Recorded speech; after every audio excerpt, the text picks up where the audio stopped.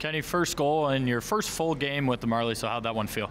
Felt good, obviously, to get it out of the way quick. And, yeah, obviously not the start I wanted a few weeks ago, but happy to be back. And beautiful setup there by Baracco. What's it like playing with him? Yeah, I mean, just get open. He's a pretty special passer, so just gotta work to find open space, and he'll find you.